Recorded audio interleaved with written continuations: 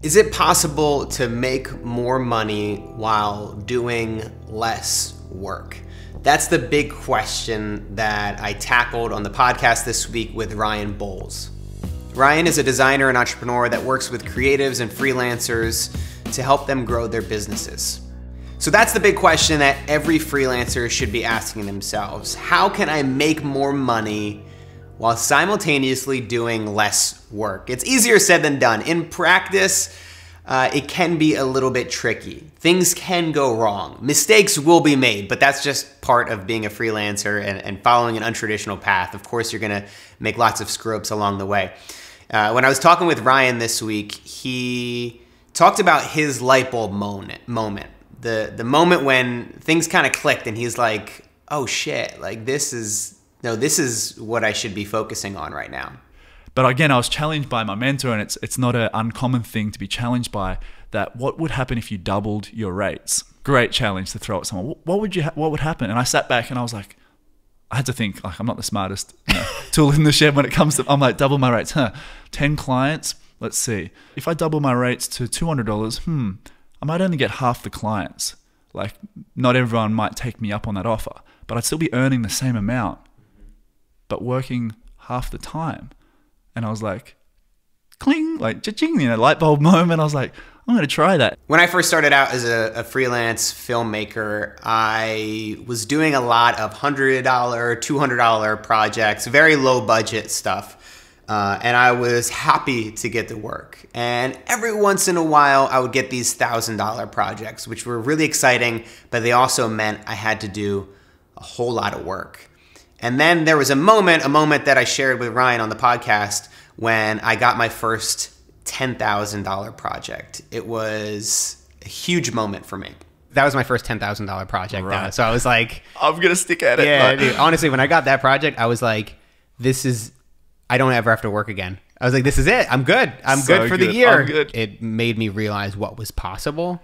Yeah, and you have to go through that learning as well. Yeah, because before that, it was like, I think it was $1,500 was my biggest project. Sure. And it was for so much more work. Yeah. And then I was like, I had learned through somebody at the company that I knew. He was like, hey, other people are pitching, and this is what they're pitching at. And then I was like, really?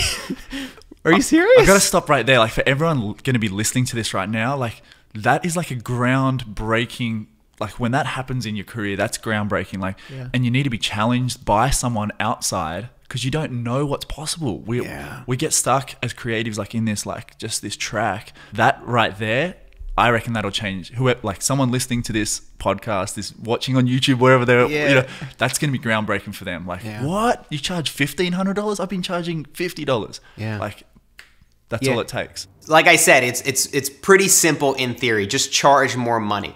But when you actually start to put it into practice, it can be a little bit scary. It can be a little bit tricky, especially when you're not busy. So I wouldn't suggest doing this if you're not getting a lot of work in, if you're stressed about paying the bills, because I've been there before, and I know that at that moment, all you need to do is get that $200, $400 project.